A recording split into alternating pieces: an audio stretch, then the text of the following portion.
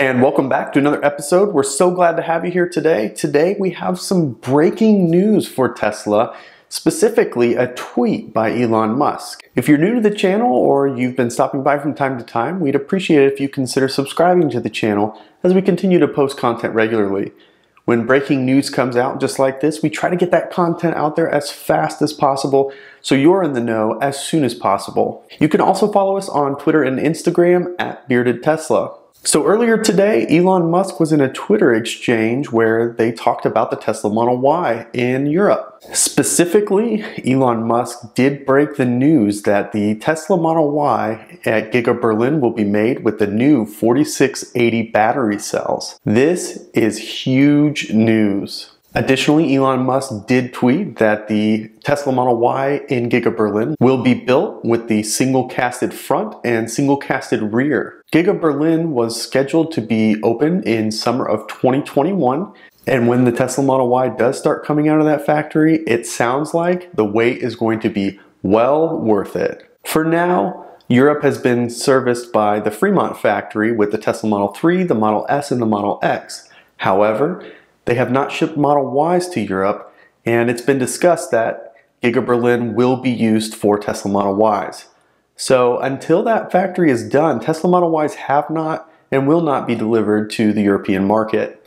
So once Giga Berlin is done, they will finally start shipping Tesla Model Ys in the European market. So although there's been frustration with folks in Europe who want to get their hands on a Tesla Model Y, it's starting to look like the wait is going to be well worth it. It was only a few weeks ago that there was a lot of news about Battery Day and what the future looks like at Tesla. Elon Musk shared many details specific to the next generation batteries and put out a roadmap of how these are going to be implemented. However, Giga Berlin was on nobody's radar during the Battery Day event. And it's interesting that we're now learning about this news because this is huge. Originally, it was discussed that the Tesla Model S Plaid was going to be suited with the new 4680 battery cells. And it also appeared that the best capable batteries in the 4680 platform were going to be saved for the Cybertruck and the Tesla Semi. However, when you look at the roadmap, it looks like the rest of the cars eventually will get these new cells, but they'll be made of different materials. So the maximum benefits achieved with just the batteries are going to be saved for the Cybertruck and the Semi, as well as the Roadster.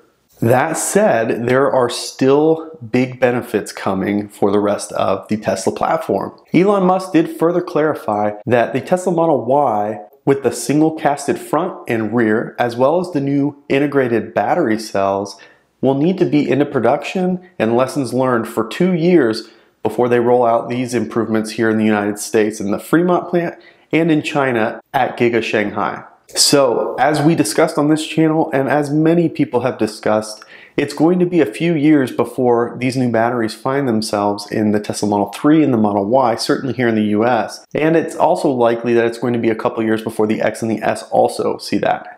That is, of course, except for the Model S Plaid that is expected to have these new battery cells. And just as a reminder, these new battery cells are going to have 5 times the energy, it's going to increase range by 16%, and it's going to have 6 times the power of the existing battery packs in the Tesla Model 3 and Model Y. These are huge improvements, and this is not just a step improvement, as we've seen from the batteries that are still in the Model X and S to what's in the Model 3 and Y.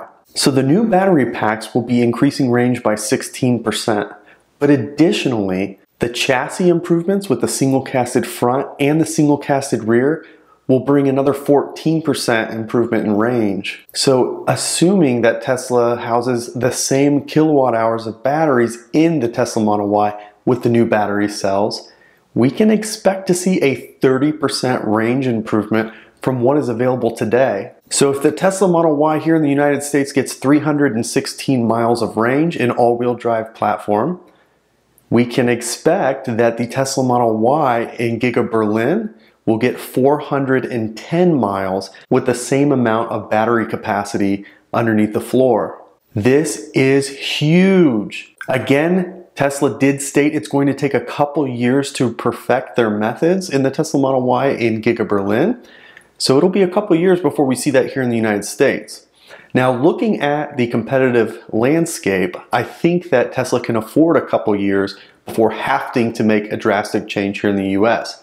However, there's many cases where companies bring out new technology and the Osborne effect can really happen. So I think there's enough time on the horizon before you're even going to be able to get your hands on one of these in the United States. The wait isn't going to be worth it for now. However, if you look at your timeline of when you're planning to replace your vehicle and it's within a year or maybe the next couple years, you might want to mark your calendar for sometime in 2023 before you take your next car if you're considering the Tesla Model Y. If these improvements do hold true, we also expect the battery to bring a 14% reduction in price, and those chassis improvements with the single casted front and rear will bring another 7% in reduced price. So that's 21% reduction in cost to Tesla. Now, this is not 21% reduction in cost of the car to build, but it'll be 21% total in two different areas.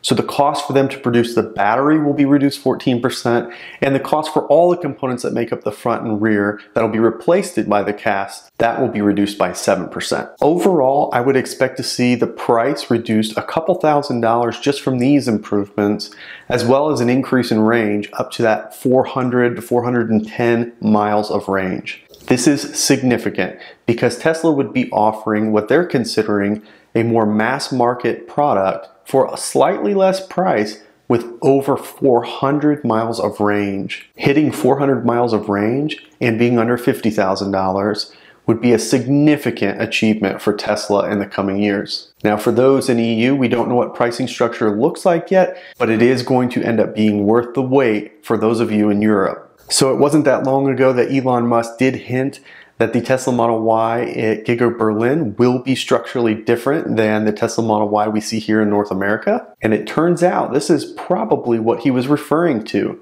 Structurally, this is going to be a different car than what we see here. Furthermore, all we know about with Fremont and that casting machine that was installed is that it definitely makes the rear single casting.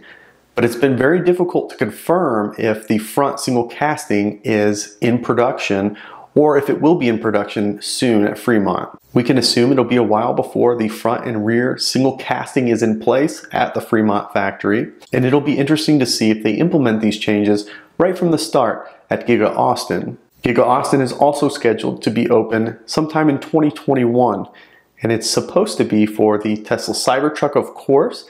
It's also going to house the Semi, and then eventually it will be making all the Tesla Model Ys for the eastern half of the country. So I'm curious what your thoughts are. How do you feel about having already purchased your Tesla Model Y?